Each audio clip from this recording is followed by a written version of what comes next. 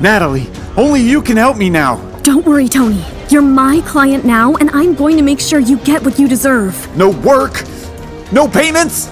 I've been robbed off for so many years. I am going to make sure Mark Ellington gives you what you deserve. Natalie was angry that Tony had been cheated by his management. She knew that Mark was a dangerous man, but for the first time in a long time, Natalie felt empowered and was going to fight for what she believed in. All this for that washed-up actor? You have robbed Tony of what he deserves, Mark. You don't know who you're messing with, young lady. Don't play with fire. I'm not scared of you, Mark.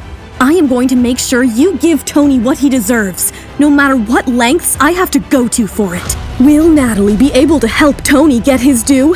And what will Mark do now? Will Bryce get to know about all of this?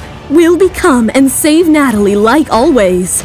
To find out more, download the Pocket FM app now. Link is in the description.